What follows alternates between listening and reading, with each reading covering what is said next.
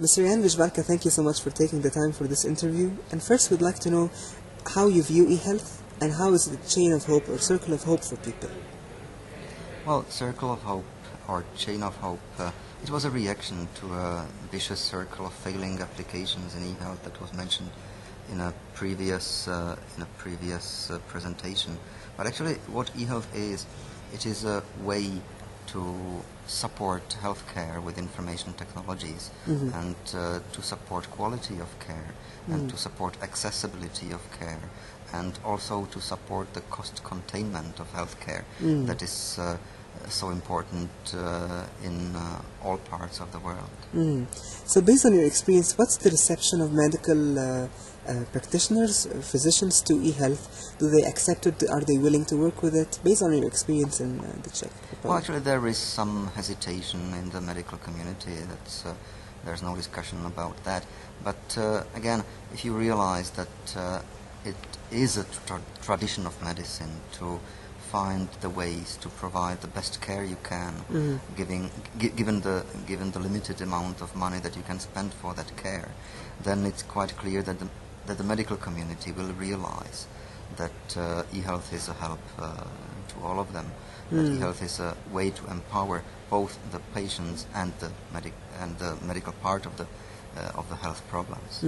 Okay, so you mentioned that information is a kind of a weak link when you speak about e-health. So what did you mean by that? Can you elaborate? Well, it's information models that sometimes that still do not reflect properly some aspects of healthcare, and it's quite difficult to develop an information model of healthcare if you realize that, for instance, World Bank is still aiming at the economic model of healthcare, so it's somehow interconnected, because health is something very subjective, also given the definition of World Health Organization that health is a state of well-being, not just absence of a disease, which is a very subjective definition. And if you try to put it in some objective terms, as information, as data, and also as financing, that then it brings problems. So in the next segment of the interview, we'd like to know more about the assisted living project. What is this project? What does it offer to patients? Well, actually, again, it's a way to contain costs of care, and it's a way to improve the quality of care. It's known that the best for the patient in terms of both quality and costs of care is to keep the patient in his home environment as long as you can, because that's where the patient feels the best. The patient feels the best, and that's where the care is the cheapest, because you don't have to pay the hotel costs, so to say, of the hospital. So assisted living, in a way, is a concept that brings this into reality. You concentrate at the specific weaknesses that are given by the health status of the person, of the patient, and you try to help using ICT. So you can imagine, or there are projects on helping the patients recover after operations, getting them early home and monitoring them in their home environment, giving them advice to see their doctors for checkup at times that are needed for the checkup, and not at times that were preset, sometimes earlier. So it's a way to personalize. It's a way to personalize the care, and it's a way to make the living as easy and as I would say as pleasant for them as possible. As a similar project is a project to assist visually impaired people in their hometowns, for instance. And it's a natural idea to combine some GPS monitoring system and GSM messaging to ask for help for these people in case they lose their way or they come to a difficult situation, so that they can be advised what to do, where to go, or someone can be sent to help them directly. And again, it's really a simple idea, but it takes some effort to develop it in a successful project that combines GSM, GPS, help desk, digital maps. Yeah, it's a challenge to develop this kind of application. Okay, telemedicine is a very interesting concept, and for those who don't know it, can you please tell us more about it and what can it offer to patients as well? Well, yes, telemedicine is a very broad area. So I would rather concentrate on some specific projects to give examples. So one of them that deals with the area of medical education is the Federation of Medical Faculties that share educational content.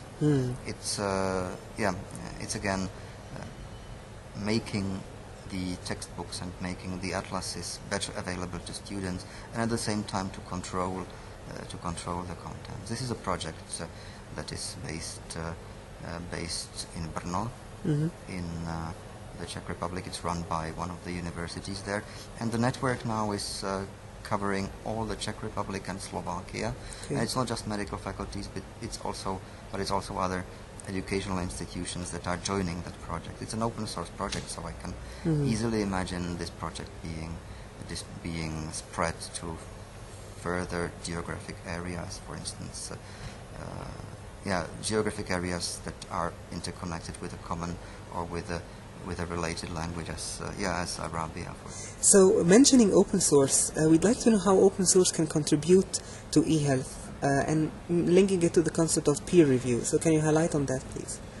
Well, I will use another project in telemedicine to demonstrate this, because it's an iPath.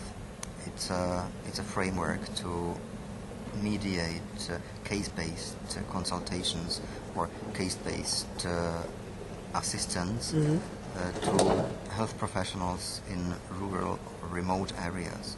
An example for that is Central or Sub-Saharan Africa, where the pathologists that are quite rare there, or the technicians that process the pathology slides, they can send their data for assessment, for evaluation to the top experts around the world, and it works. This kind of concept. So it is an open source project, which means that on one hand, it is open to what in medicine is known as peer review. It is open to criticism. It is open to improvements from peers, from people that would be using it. It avoids duplication of efforts, of course, and it also allows to create specific modules for that kind of a system to represent the local needs, to address directly the local needs. So if there is if you need the system to support you in some activity, and you feel that the system would need some modification or some further development, you can do it yourself, which is what the open source guys call scratch your own itching. Okay. So it has I would say ideological connotations in medicine, and that's the peer review concept. And it also has its technical aspects, its technical advantages that are well known in the open source world. Okay. Thank you so much for your insights, and we wish you the best of luck. Thanks a lot. Thank you. Thank you.